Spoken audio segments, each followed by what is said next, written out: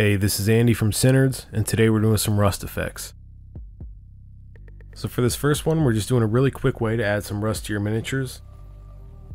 I'm basing it with lead belcher, but you can use any dark metallic.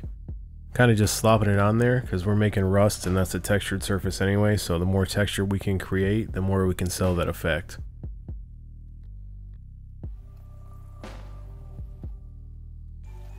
Next, I'm going in with a sponge and just stippling some Mornfang brown all over it, trying to get some variance. This is going to add the main rust tone to the metal.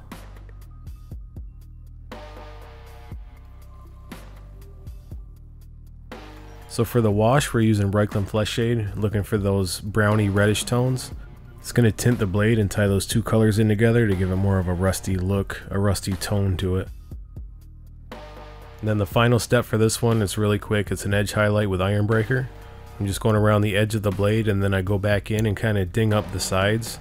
When I'm painting this kind of stuff, I'm usually doing Nurgle or Night Haunt, so I want it to look like it's been banged across, you know, shields or armor or hit other weapons.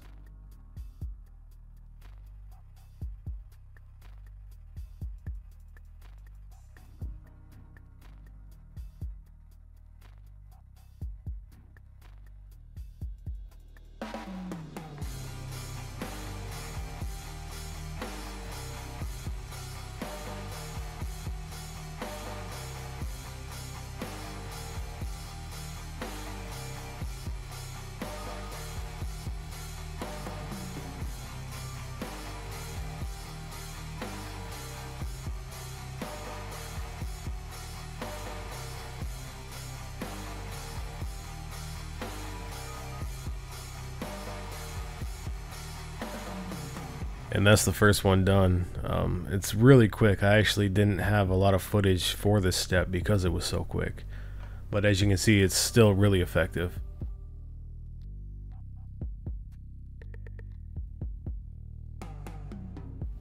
Alright, on to effect number 2. This one's a little different because we're basing in Mechanicus Standard Gray instead of a metallic color. But you'll see towards the end that this really adds to that effect.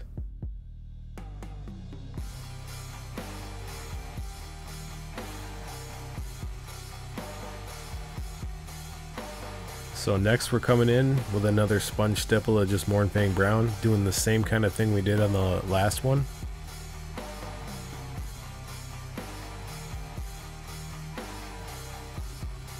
This one I'm going a little bit more heavy on it though.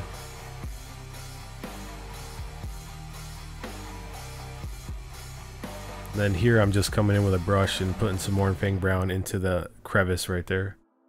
Kind of stippling some more on to give it a more weathered look.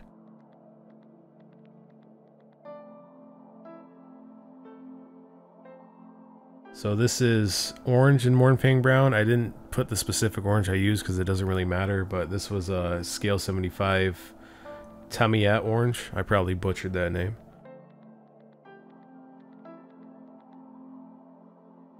I'm kind of sponging it on and then I'm taking the side of the sponge and moving it around, kind of blurring it in. Then here I wanted to add a little bit more, so I just went back in with another coat.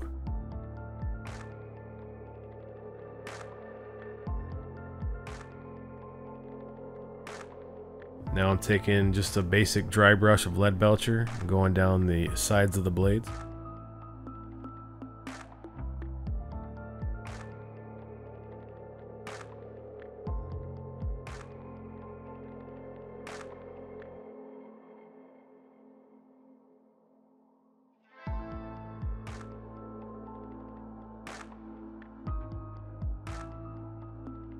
And here we're doing Agrax Earthshade wash this time.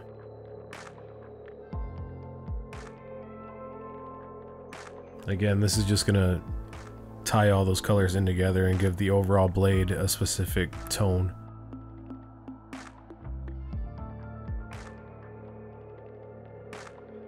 Then the last step again, so doing an edge highlight with Iron Breaker, the same thing as last time. Just trying to add some contrast to those dark browns that we created when we made the rust.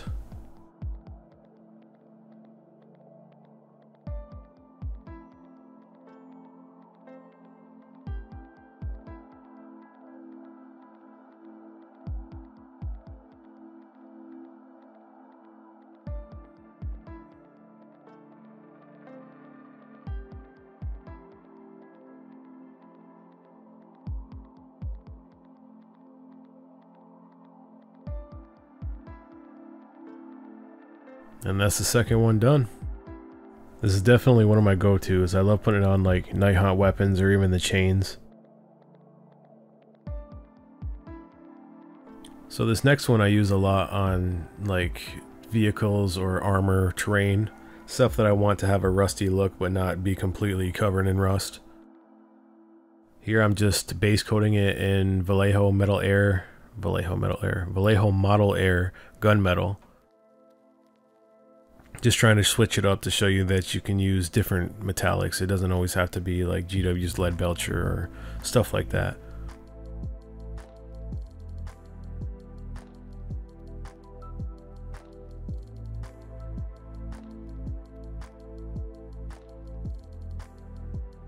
So for this next step, we're actually doing a glaze of Rhinoxide. I mean, I don't know if it's technically a glaze, I'm kind of stippling it. But we're laying the foundation for our rust.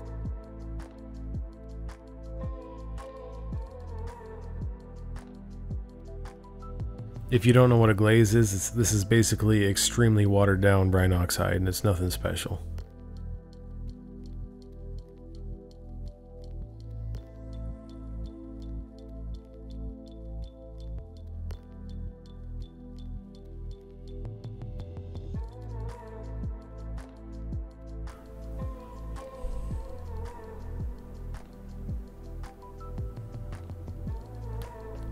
Now I'm going in with Mournfang Brown. I'm doing the same exact thing I did with the Rhinoxide, but this time I'm trying to leave some of that Rhinoxide showing around the edge. Just layering this glaze over that one.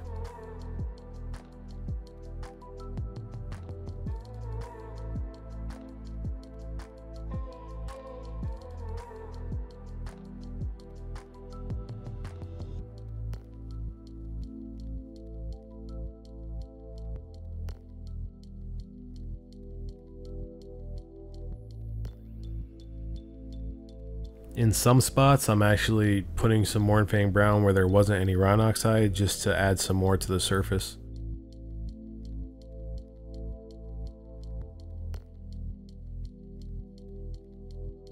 Now here, I'm just going in with straight Mournfang Brown, going over the glaze that I did, but just like the Rhinoxide, I'm moving it in a little bit, and that's giving that gradient layer effect to the rust.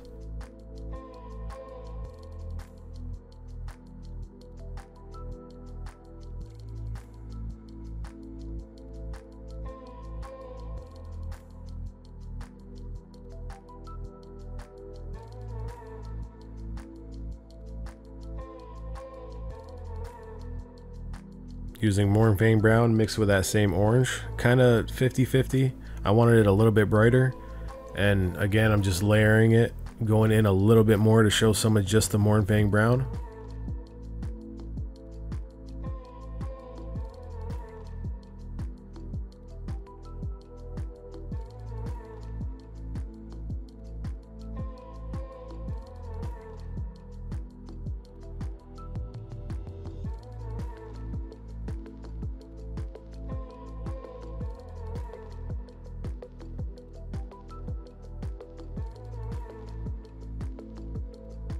And the final step for the rust here is a stipple of straight orange paint.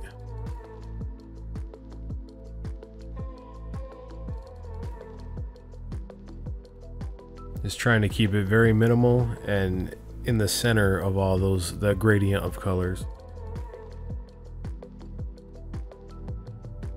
Essentially, this is showing old rust all the way to new rust.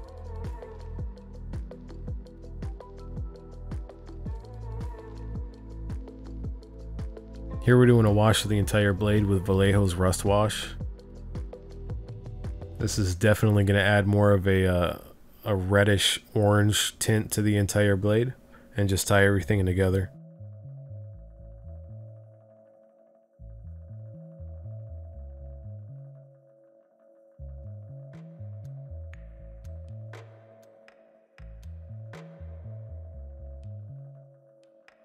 And then the final step on this one, we're just going back to our VMA gunmetal and just doing the same edge highlight with a stipple on the side.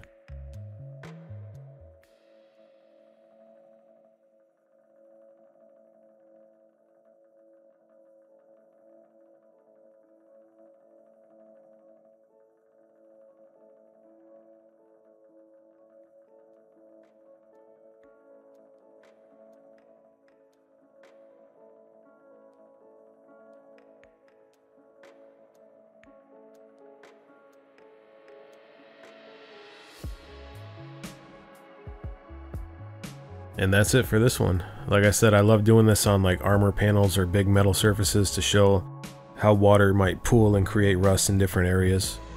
So the last effect is an extremely corroded old rusty blade. It kind of reminds me of the second one, but this time we're going to base coat in a really dark metallic.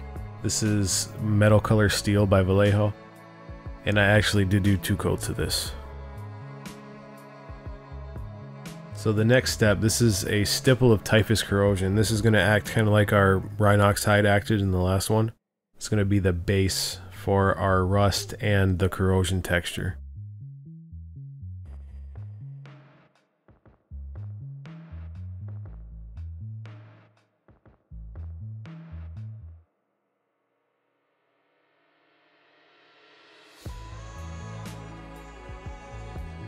So first color is actually Mornfang Brown and Orange. We're just sponging that on. We're going to skip the regular Mornfang Brown step.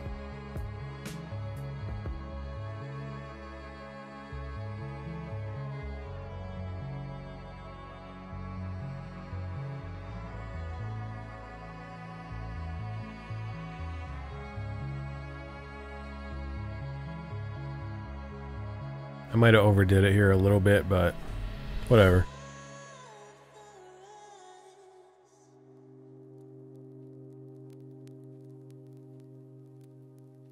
So here, just going in with straight orange again, doing a small stipple, just trying to bring out some more highlights.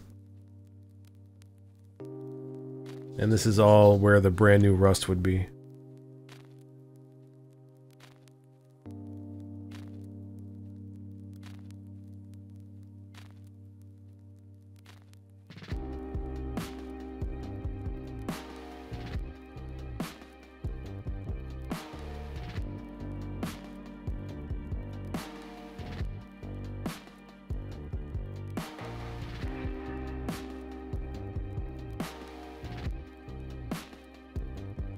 Going back in with Vallejo's Rust Wash again. Just doing the entire blade.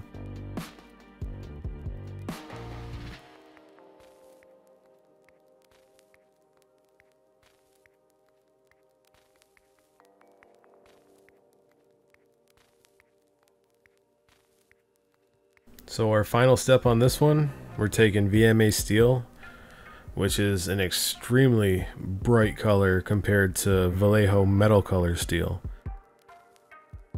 I'm using this to contrast with all the dark tones again. I just wanted it to stand out a little bit more. Just keep in mind, you can use any colors you want, any metal colors, any browns, any oranges, doesn't matter.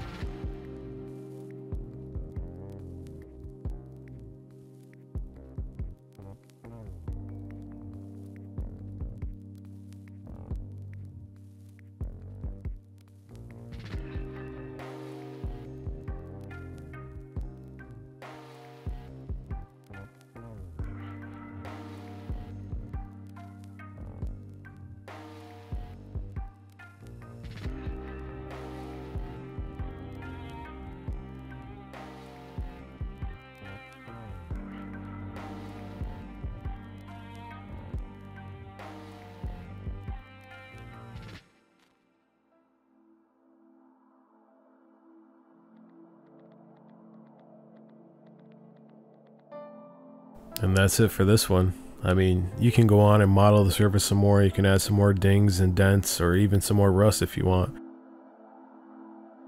There's all 4 blades together, so you can see the different effects that we went through, the different styles or techniques.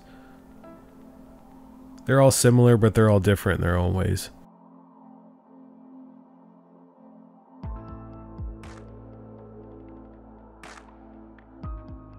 If you guys have any tips or techniques that I didn't mention in this video, definitely post them in the comments. I'd love to check them out. I think it's always a good day when you can learn something new, and I hope this video gave you guys some ideas or techniques that you can use or incorporate into your own painting.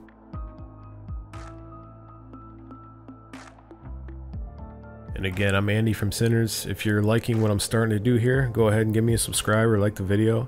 Definitely go check me out on Instagram. That's where I post all my finished pictures of things that I've painted. I'm definitely active on there, so go check me out. And I really do appreciate it, guys. Thank you.